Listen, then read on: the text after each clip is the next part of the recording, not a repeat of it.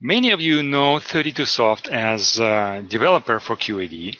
However, you may not know that we also provide consulting for QAD. And this is a great opportunity for us to learn about our customer businesses, challenges, and to be able to find solutions, check what works, what doesn't work, what can be done better, and also to be able to spot a trend. As a result, we come up with products and services. And early on, we discovered that QAD users specifically benefit by converting QAD reports to PDFs and Excel spreadsheets. And why these two formats? As turned out, PDF and Excel serve mutually opposing needs. Excel format is helpful when you need further manipulation, when you need slice and dice the information, grab a piece of it, copy, paste a block, analyze, resort, calculate totals, and so on. Especially finance are big users, as you know, as they do reconciliations, consolidations, and all that finance-related activities. Right? And then from the other hand, PDFs are helpful when you need to lock down the entire report from any changes or any manipulation.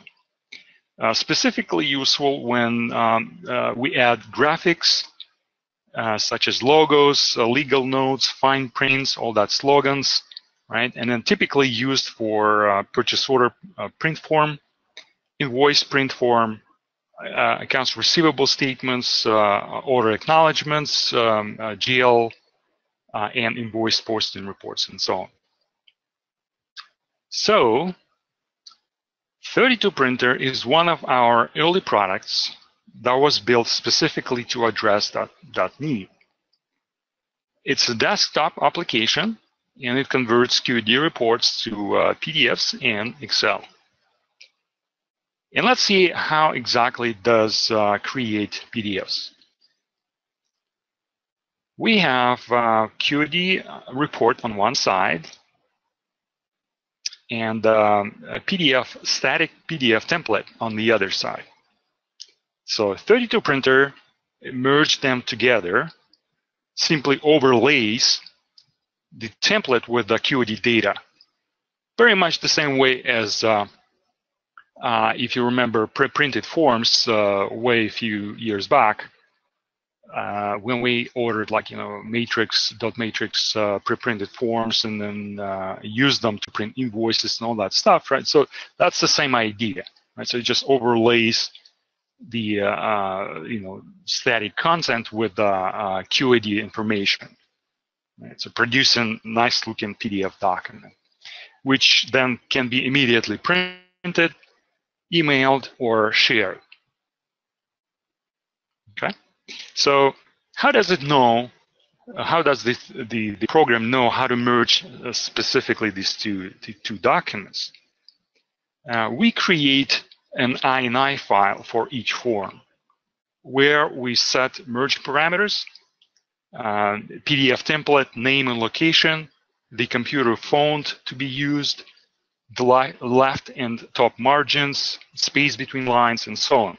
So when 32 printer window appears, you'll be able to see the drop-down box with all these forms listed. And then you can have as many forms and templates as needed. The complete list of page merge parameters is published on our website under 32 printer user manual. And how to create PDF templates? Well, the easiest way is to use Microsoft Word, where you can add graphics, boxes, lines, labels, logos, and fine prints, and etc. And then we can convert this document into PDF. Then it's ready to use. Okay, so these are just a few form examples we built in the past. And based on the requirement and complexity, some forms are created within minutes, others take longer, a few hours. And yeah, this is how it's done. All right, so now let's talk about Excel. Well, the program reads and recognizes QAD report layout. And then it cuts the content into rows and columns, producing Excel spreadsheet. And 32 Printer does a very good job converting properly the majority of QAD reports. And that includes single frame QAD reports, the one that sample you see on my screen. We also call it flat format, right? But it also handles two frame format reports. So these are typically reports with the header and detail sections. Like for example, sales order reports, right? So they have, sales order has a header and the trailer information in one section. And it also has a detail section with all the line numbers, part numbers, dates and prices and quantities, right? So this is the sample of that report. And we have quite a few of those in QAD. And now let's have a look into how it works, the program works itself, see it in action. I'm going to show 32 Printer with character interface, QAD's character interface. However, the program works pretty much the same way with .NET UI. The setup is slightly different, but the functionality, the way it works is exactly the same. So let me run invoice print first. So I'm going to select the output 32 Printer, and then the window pops up like with the 32 Printer stuff, right? So I want to make sure the invoice form is selected, and then I just hit enter. The PDF is created, and it's in my Adobe Acrobat Reader window. And I can email it, I can save it to the network share, I can print it off if I need to. And let me do this again, but this time I'm going to run it.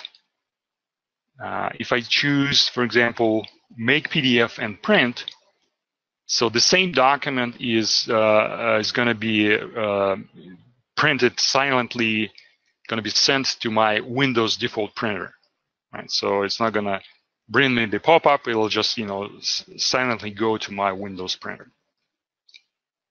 And then if I select this one, PDF, make PDF and email, and hit enter, the email message window pops up with PDF as an attachment here. Right? So I can send it to someone. Okay. So this is invoice print. So let's look into accounts receivables. So let me open it up. And this format, this template has a blank background. There's no logos, nothing, just very plain. But you can have with the a template with the watermarks, with the logos, and it just it could be a landscape instead of the portrait. So it's up to you what's the need. You can set them up. Now let's move on to Excel. And here I want to show you one of the finance report, the trial balance report. So if I run it to 32 Printer and then select Excel, it generates the spreadsheet. And as you can see, it looks good, right? So I'm close it out. And now I want to run receivables. Also want to run it to 32 Printer. Similarly, very straightforward. You just one frame, and it looks good. Now, if I run inventory,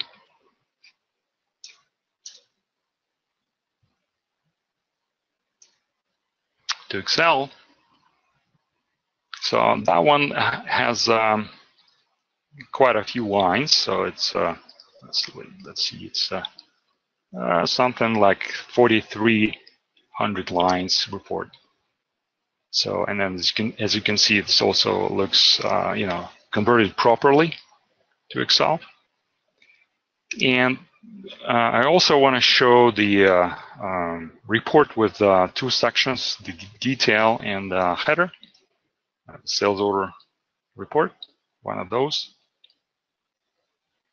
We have some of the fields, specifically the header fields, are repeated for each line, right? So that's what it does. It if you see this order number 10001, we have 3 lines, right? So, and all these values are repeated for each line, right? So if I move to the right, you see line number 1, 2, and 3 with different quantities, different part numbers, different pricing, and different dates, right? So that's what it does.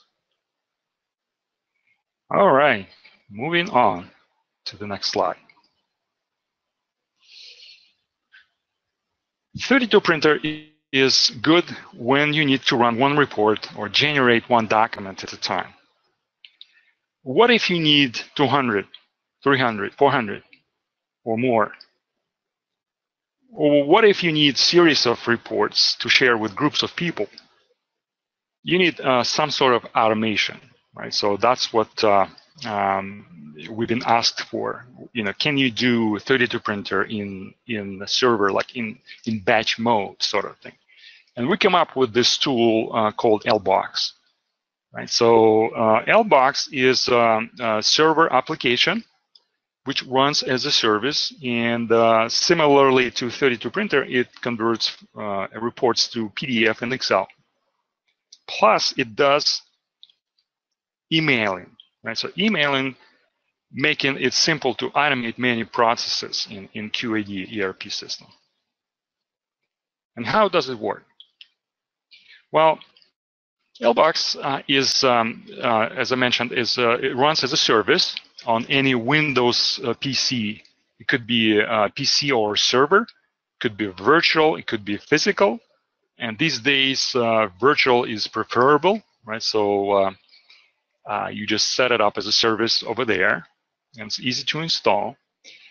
You need to make sure the account that LBox is running as has access to network share where all the documents are stored, since it's going to deposit new documents to that location.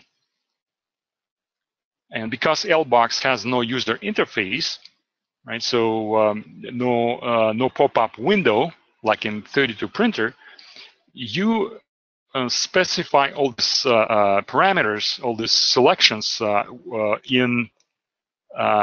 adding different LBox printers in QAD output selection. Like for example, you can define QAD printer called LB1 for invoice printing, LB2 for purchase order form, LB3 for Excel output, and so on. That's how it's done. Now let's talk about automation. What you can automate. Well, first off, you can automate invoicing process, the whole invoicing process in QAD, generating and distributing invoices electronically, plus invoice GL post reporting as well, right? You also can benefit by automating generation and distribution of supplier schedules,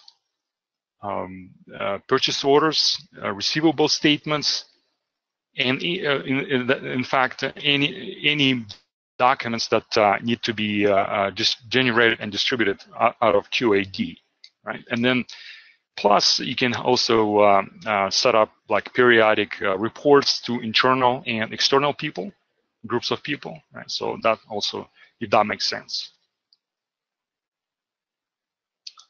And why auto invoicing? Like, why you want to implement this? And then a few reasons.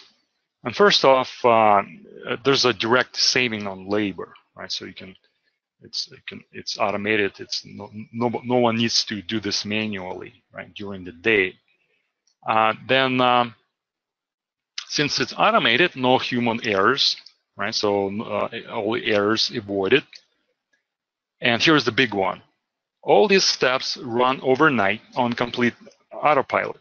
And when you schedule it to run overnight, there were no users in the system, right? So in overnight, you avoid record lock-in issues. As you know, invoice print and post, very important processes in QAD, and many database records are updated at the same time. And you also may know that invoice print and post, when done manually during the day, it may collide with other processes, with other user sessions, creating database locks, which cause a hard time for IT department and slows your business down. So when it's automated and run overnight on autopilot, everyone wins. No IT supervision needed, no lock-in issues, and business folks and finance don't need to run print and post manually. This is a big improvement for your business. Just want to mention that last year we ran a webinar about auto invoicing, and we're actually going to email you a link to a replay of that webinar in case you're interested. And there we talked about options, how you can implement auto invoicing specifically. We offered do-it-yourself instructions, do-it-yourself without any software, do-it-yourself with the L box, which gives you some extra features, right? And then also I can we offered turnkey package, so we'll do it for you, right? So if you're interested. And as far as the output of the process, your customers receive invoices via email with PDF attachments. And the sample of this email is here on my screen. And this email message can be generic for all the customers, or it could be personalized based on the customer. And so you can program that as well. And PDF is attached, and just a sample here, the way it looks here. Right? And then, okay, so emails are sent to customers. Optionally, this step can be included, right? So if, for instance, if some of your customers say, oh, I don't want electronic invoices, I want a paper invoice. So those are invoices still generated and printed, right? So and it's part of that process. And then the supervisor of invoice print and post will receive invoice email distribution report daily, right? So in the morning they will receive, here's the summary. These invoices generated, and these are the emails they were sent, and these are manual invoices generated, right? And then also the invoice GL post report is attached, right? So just want to mention that 32 printer and LBox both convert QAD reports to PDFs and Excel. 32 printer is a desktop application, one report or one document at a time, whereas LBox is an automation engine which routes documents massively via email. And because of the session format, we won't be able to show you all the features, but only main highlights. If you're interested to explore more, both of these tools are available for trialing. And here are our upcoming webinars, and boy, do we have a special treat in June and July. With great excitement, we announced our partnership with longtime friend, colleague, and guru, Don Lindsay. Don will bring his expertise to you live, first in June with the extraordinary value of MRP, and in July, MRP, best practices for best results. So if there is anything about QAD MRP you want to know, be sure to join us for these sessions. Registration is already open for each. You can register now, and then we'll send reminders when each webinar gets closer. Also, I know summer hasn't even arrived. Please forgive me on this one. I don't want to rush away my life either, but we will again participate in both the Midwest User Group and West Coast User Group fall conferences. So if you plan to attend, please plan to visit. Not only is there a wealth of information to be absorbed, but we typically have fun, unique giveaways, and you can enter our drawing, but come for the knowledge, of course.